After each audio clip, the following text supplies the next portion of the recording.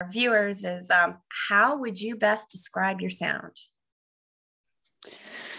Um, well, I think that, I'm not a huge fan of labels, but I think that alternative pop is something, and I feel very comfortable with, I think, because it kind of gives me the liberty to.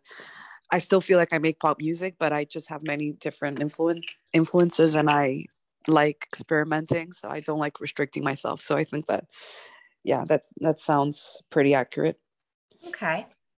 Um, Now I know you also you reside between Athens, London, and Montreal. So how has the diversity in your residences influenced your music?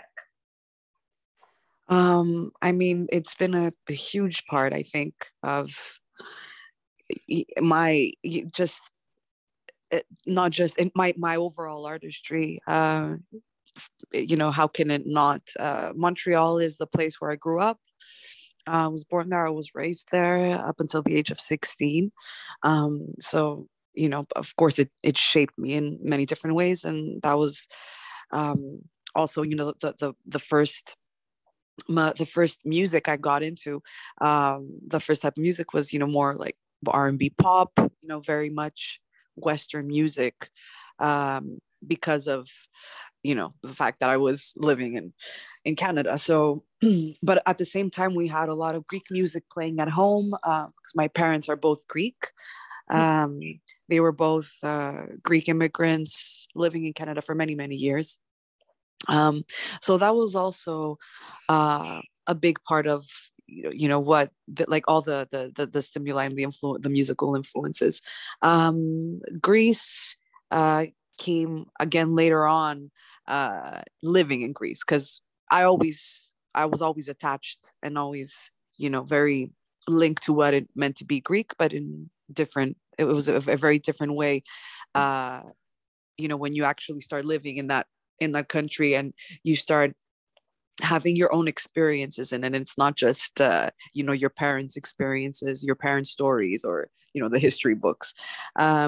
So living in Greece, of course, has been a huge part of my musical journey, and it was the place where I first got discovered, let's say, my first record deal. I signed to Universal Greece. So that was, again, something really big for me. And then London is, I call it my second working home. It's the place where I've, found my most, my closest collaborators, my team, my co-writers, my producers. And it's, because it's not very far from Greece. It's something that, especially pre-pandemic, I would do, kind of like 2 weeks in London, 2 weeks in Athens. Awesome. Now, as part of this interview where you're doing South by Southwest, we'll be seeing you perform there. What does this appearance mean to you? Well, I've always, South by Southwest has always been on my wish list, because so many artists that are, my musical influences, my idols, people artists that I admire so much, they've all played in South by Southwest. So it's something that's just so, it feels like such an inclusive and diverse musical experience. And for an artist coming from Greece, it's, for me, it's a huge honor. So it just feels like a blessing, and kind of like a dream come true, to be able to travel abroad and connect with so many people, through my music, and just share my music. Excellent. And I know you're currently working on an EP, and you just released a new single called Muse. Will attendees get to check out the song? I actually just released the whole EP. You Yeah, that was the did? latest single. Yes, that was the latest single. Muse was the latest single of the EP. Oh, awesome. Yeah.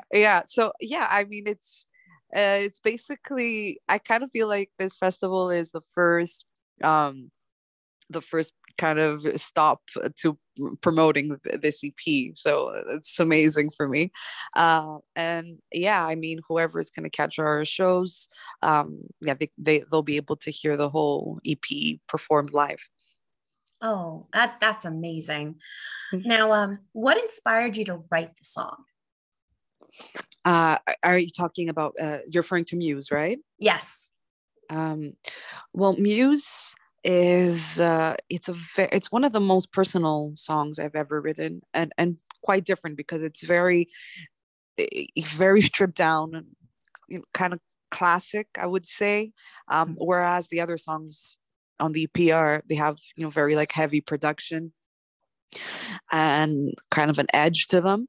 So this one is very, for me, very delicate and, you know, very. I kind of wanted it to feel like, if kind of like, you know, stripping your soul naked and, you know, feeling very vulnerable. And I wrote it during a time where I was, having difficulties with sleep, like a lot of sleep deprivation and a lot of writer's block. So, that's kind of what it refers to, getting through that and, you know, finding your inspiration again and finding an incentive to move forward. Something most of us need, that inspiration. Yeah, Absolutely. I think yeah, for me it felt like kind of like an, artistic rebirth, let's say. But I think that it's relevant for anybody. I can't imagine a life without, you know, without inspiration. I think it's just, it makes all the difference. Oh, it absolutely does. And since the release of Muse, people have listened to it. How have they responded to it? I I I I've been very touched, to be honest, because, um it's just, I've I've been writing about things that I just didn't really feel, um you know, they were just so personal and I didn't know how they would translate. And it's very touching how I feel like so many of my fans find themselves, in my songs. And with this one, I feel that the general consensus is that uh it's a song that's moved them, and they, you know, it's a very emotional song. I feel that it's definitely the most emotional song I've ever written. So, and I'm happy to see that it's offered them something. Okay. And what message do you hope fans take away from the song Muse? um I think that, for me, because again, there's a lot of vulnerability, but at the same time, the choruses, are very they're very empowering. So for me, I just it's a very hopeful track. So, I always want my, you know, anyone who listens to my music to feel empowered and to feel that there's light at the end of the tunnel. That's I feel that there's, a part of, an essence, you know, that kind of essence is in every single song of mine.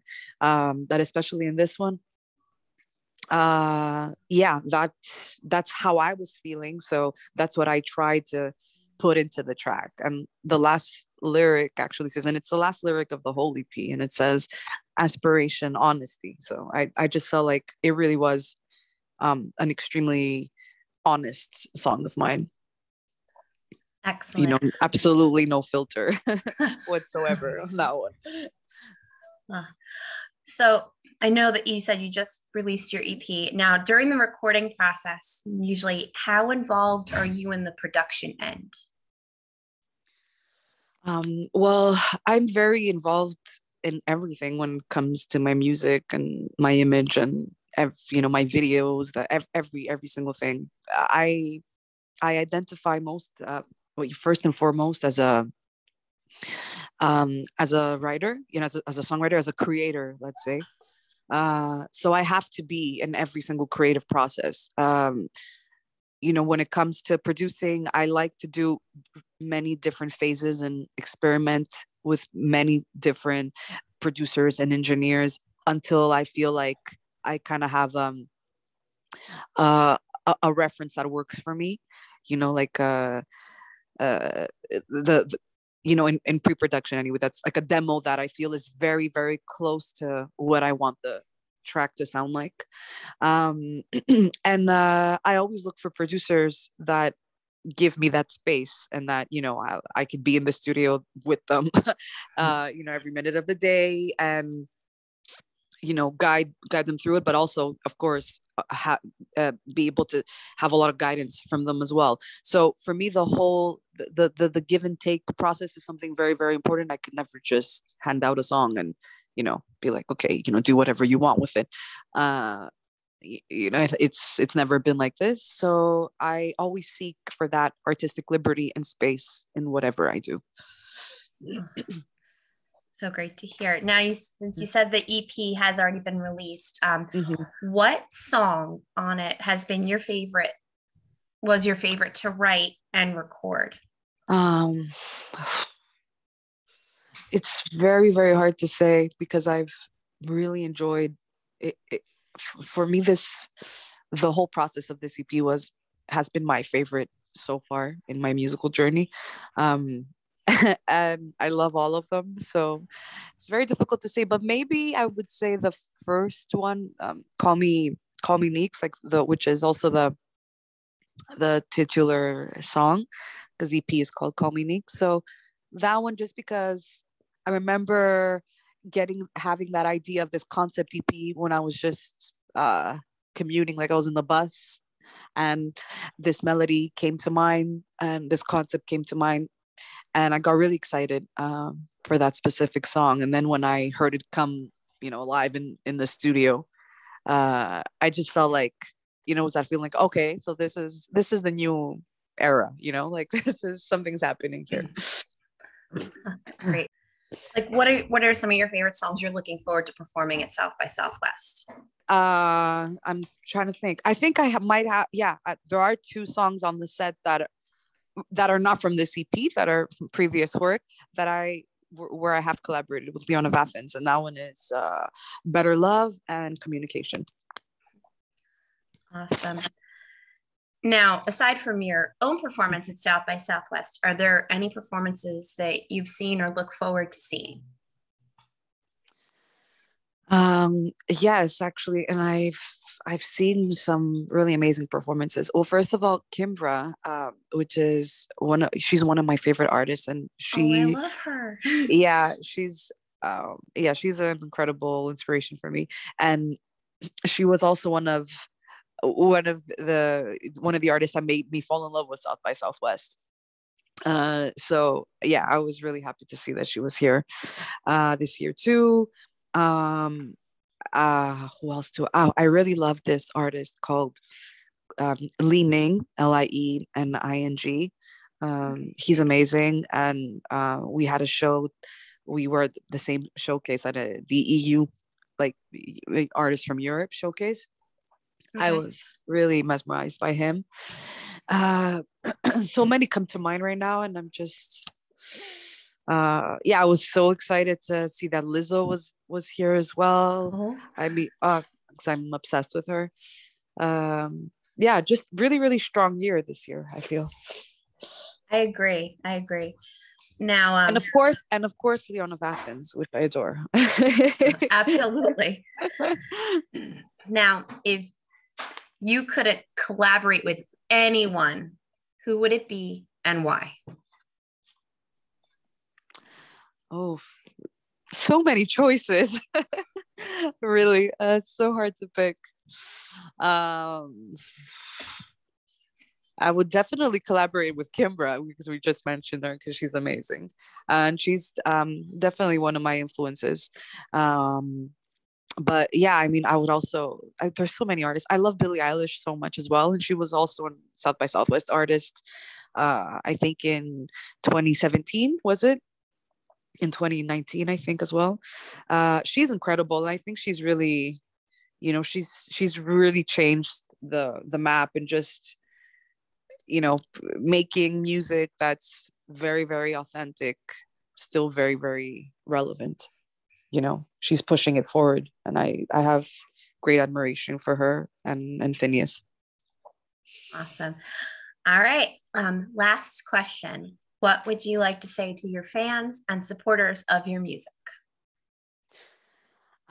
First of all, I'd like to thank them for being with me, for showing me so much love.